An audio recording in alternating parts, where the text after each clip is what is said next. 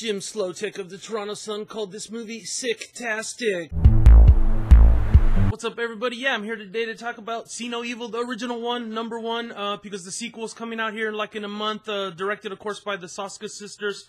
I liked American Mary, so I'm definitely going to see No Evil Part 2. So I had to go back and refresh my mind of See No Evil Part 1, which came out in 2006, directed by Gregory Dark. And, you know, his other work is mostly, it looked like porn from IMDb. I know I heard the name someplace, and he's done a bunch of music videos. The writer was Dan Madigan, but I don't know how much that really matters because the story is your basic slasher story. Stars Glenn Jacobs, of course, is Kane, the Undertaker's brother or whatever from WWE. At least that's the way I remember him. I haven't watched wrestling in a long time. I just seem to be watching a lot of these WWE movies, and you know, most of them are kind of eh. This one wasn't too bad. I know this was like one of the first ones, but it's your basic slasher story. A bunch of juvenile delinquents wind up going to this abandoned hotel to clean it up. And, you know, Kane's there. Jacob Goodnight is the name of the character. Apparently it was edited out of the film the one time they said it in the movie. But yeah, his name's Jacob Goodnight, which is kind of stupid. And he's this big hulking guy, and he's basically a fucking killer. He kills you, and he pulls out your eyes, hence the See No Evil thing. There's more to it than that, but he's basically like a cross between a lot of Jason Voorhees and a little bit of Leatherface. That's kind of the way I saw him.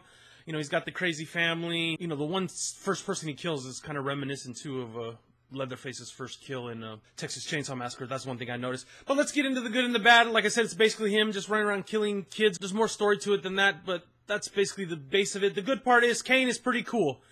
His face is almost, I wouldn't say ugly, but he's so, like, you know, his features are so big and large, and his head is so big. He doesn't even need a fucking mask. I know in the second one he's going to have a mask. I haven't watched the trailer, but in this one he didn't need a mask.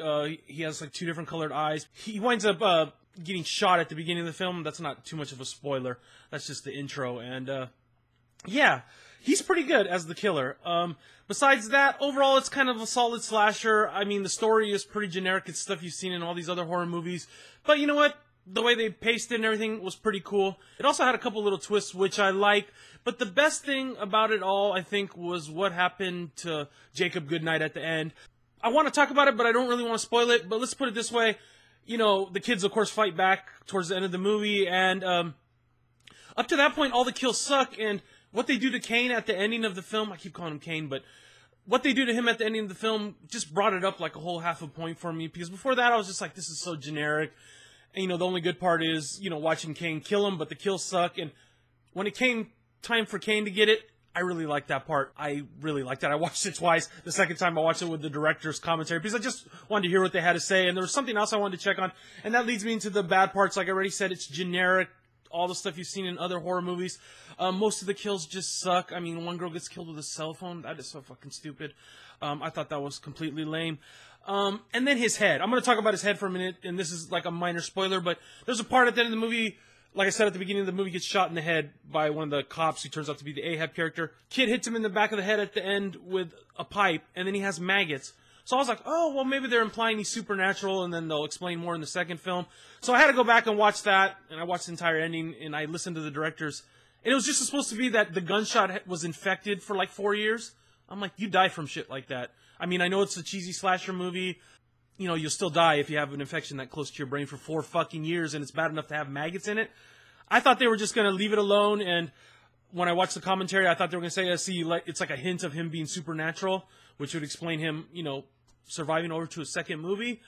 But no, it was just supposed to be, he was supposed to have a head infection, which bugged the shit out of me. Okay, besides that, it was generic.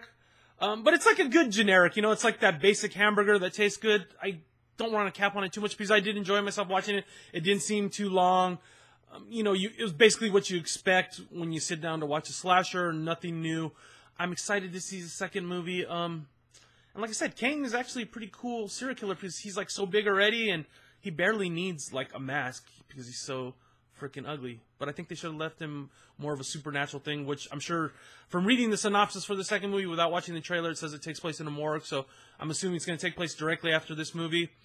So watch See No Evil Part 1. I'm going to give it a 3 out of 5. Barely a 3 out of 5. Like I said, what they did to Kane at the end of the film, you know, sold it for me. I know the CGI looked a little weak in some of the film, but it was 2006, and I guess I shouldn't use that as an excuse. But tell me what you thought of the original See No Evil. Has Gregory Dark only directed pornos in, like, rap videos? Because That's what it looked like from his IMDb page. That was one of the more interesting things when I was watching it. Are you excited for the Soska sisters? Someone corrected me on their name, so I'm saying Soska now. Are you excited for their version of Jacob Goodnight in See No Evil 2? And I'll see you guys later. Hopefully my sound is getting better. I am working with this damn new mic. Appreciate all the support. See you guys later.